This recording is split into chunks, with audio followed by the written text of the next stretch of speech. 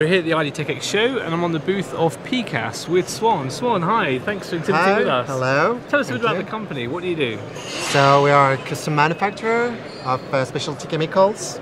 So we're working with companies on R&D projects, for instance. So if they want to design a new molecule, but they have no chemical, let's say, expertise, they ask for us to add some properties to work it a little bit more in order to also make the synthesis easier. Right. And then at the end of that, we can do the upscale part also. And so do you develop your own IP in this area, or is it your client's IP and you're acting really as a consulting service to them? Both, actually. Right. So mostly on the custom part, it's the IP of our clients. Right. But then we do also have some proprietary molecules that we can use for OPV or OPD applications. Okay, and these are for the semiconductor layers for OPV or some of the other layers involved? Semi-conductive layers. Okay, great. So we try to extend the lifetime. Right, right. And how are you doing on that? Where are you up to? So actually we have worked with lab in Canada. So it was Mario Leclerc teams, and we had these new polymers, which is called carbazole, and we're working on different radicals that we can add on these molecules to have a beneficial effect. And tell us a bit about the company background. How old is the company, and how long have you been involved in printed electronics for? So actually the company, PCAS company, it's since '62, so in France. And then in the 80s, we acquired Saint-Jean Photochimie, which is a Canadian R&D contract services type of company. Right.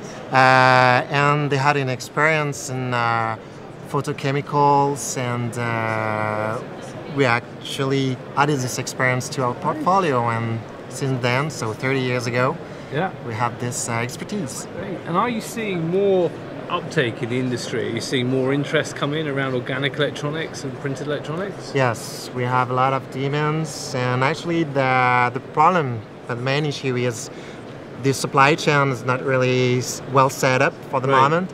So you have a lot of questions from the applicative sites asking for some developments about materials, but we're not doing R&D with a big R. And so we're doing the development, chemical development, and for that it's real difficult for the application side oriented, let's say, companies to find good partners all along the chain. Right, great. And what would you say, to summarize, differentiates you versus your competitors in this space? Wow, to sum it up in a few words, I would say the low metal expertise, so that's for organics. Right. So we're not dealing with metal materials. Yeah. And we have various applications also. So working on OPV, OPD display, it's really interesting to see the synergies in the different materials or the different quality systems also, as we're doing some from microelectronics, and to replicate it in the printed electronics. Great, thank you. Thanks so much, Swan. You're welcome, anytime, and thanks for the event. Great, thank you.